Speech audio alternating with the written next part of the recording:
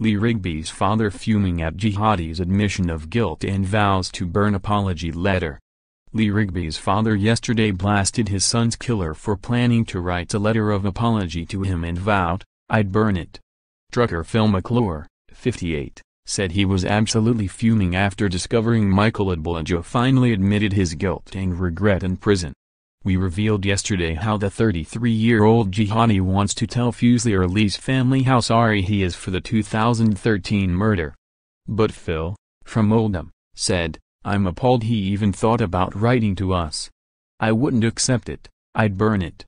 How can he apologize? He didn't show any emotion when he murdered Lee, did he? Perhaps it's all a stunt on his behalf to get him out early. But it's a big shock. We simply wouldn't accept anything from him.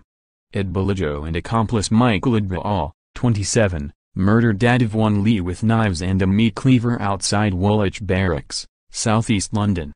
Adebolajo was given a whole life tariff in December 2013, and has been moved around a string of top security jails as officials sought to stop him influencing other inmates.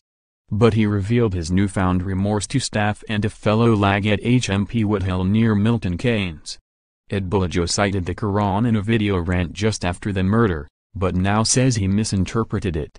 Lee's mum Lynn, separated from Phil, told The Sun on Sunday, "I will never forgive him."